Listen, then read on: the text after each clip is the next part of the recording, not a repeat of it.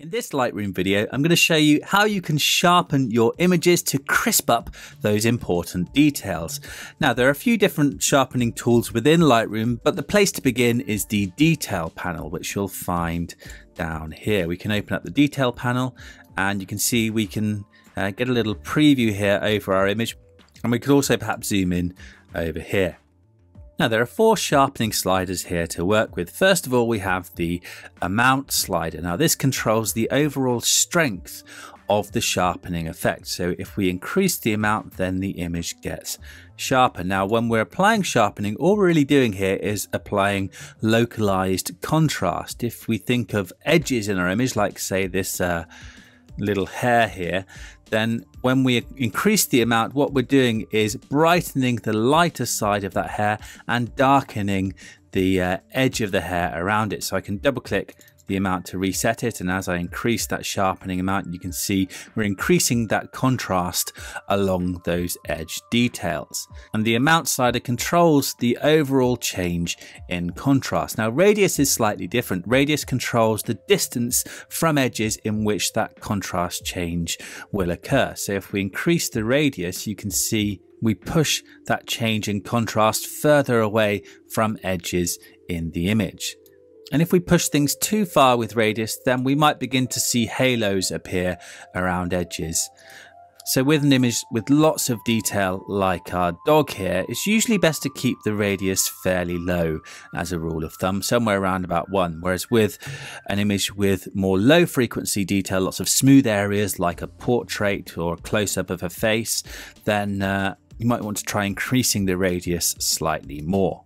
Now, below radius we have detail, and this controls how much that high frequency detail, that is the busy detail in the image, it controls how much that detail is sharpened. So a high detail value can often work really well over textures like the fur in the dog here. If we zoom in a little closer here and try just decreasing and increasing the detail, you can see it really helps to pull out a bit of extra detail in the dog's fur. So I'm going to bring that to around about there. Now, with detail here, we can hold Alt and drag it, and this gives us a grayscale view that helps us to judge the overall strength of the effect. Similarly, with radius, we can hold Alt and drag that, and that just gives us an idea of where those edges are being sharpened and how far from the edge that sharpening is occurring. And if we hold Alt and drag the amount slider here, this just gives us a handy grayscale view of our image. Now, we can also hold Alt and drag the masking slider. If we just zoom out to view our image full screen.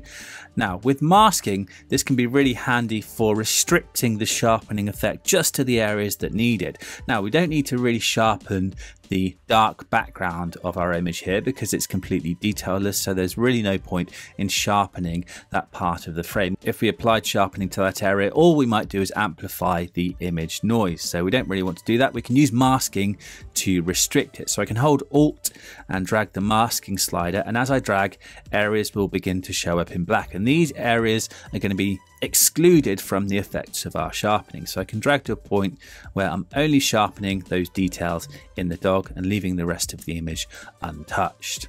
So it's worth experimenting with these sharpening settings. There's no right or wrong here. There's no magic formula that will get you the perfect amount of sharpening every time. It's just about experimentation. And what you might find, if you're finding it difficult to judge the strength of a sharpening effect, sometimes I find it's useful just to push the sharpening amount too far, because it can be easier to judge too much than too little. So then I can drag it down to a value that I think is acceptable.